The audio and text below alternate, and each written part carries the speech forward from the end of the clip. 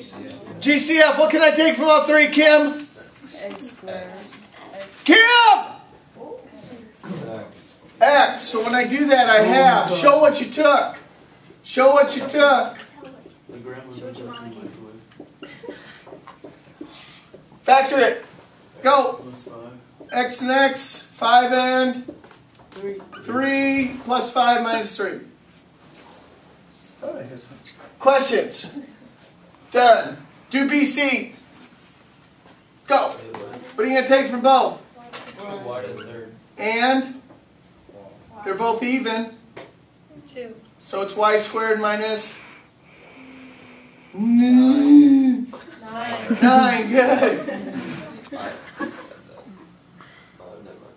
Do you see it? We're not solving, you're right.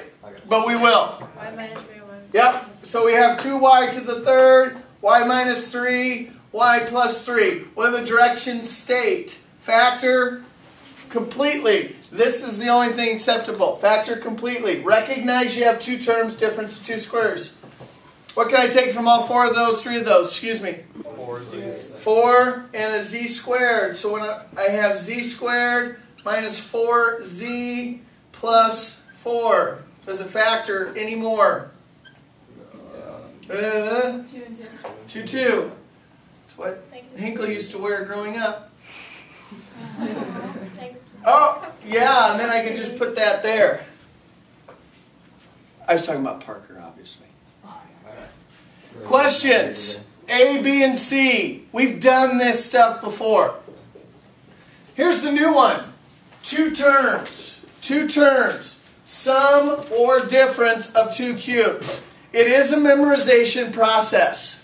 I don't ask you to memorize a lot. This you will have to. First of all, you are looking for two perfect cubes. Examples of perfect cubes. 1. 1 times 1 times 1, Jaden. Stay focused. She's not that great. Okay? Love her outside the classroom. I don't know who he's thinking about. You should see him. He's really focused on her. He's going.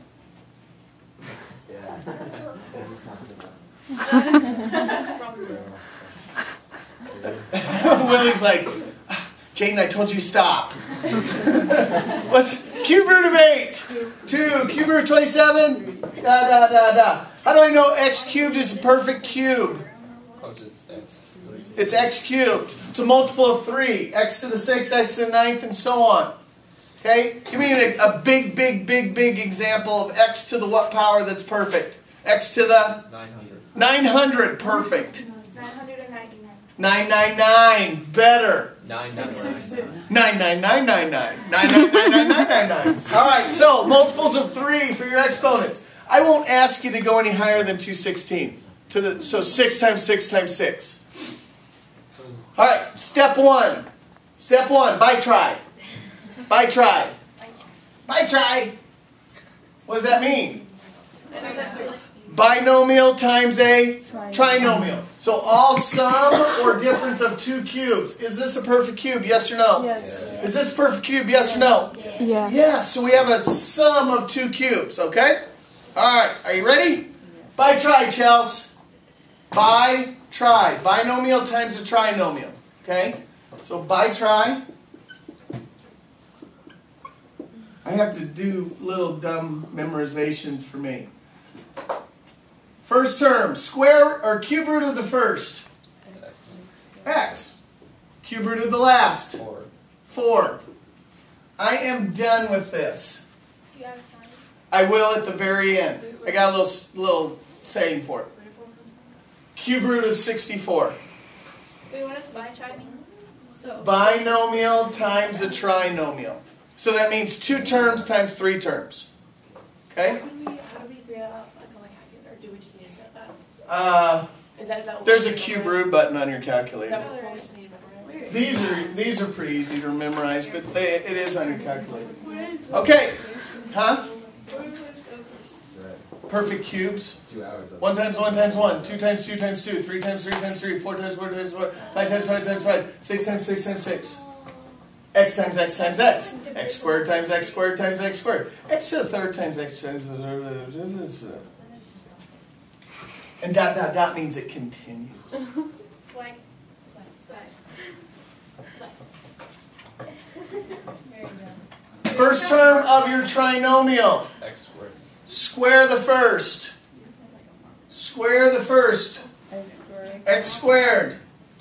Middle term. Multiply them together. 4x. Last term. Square.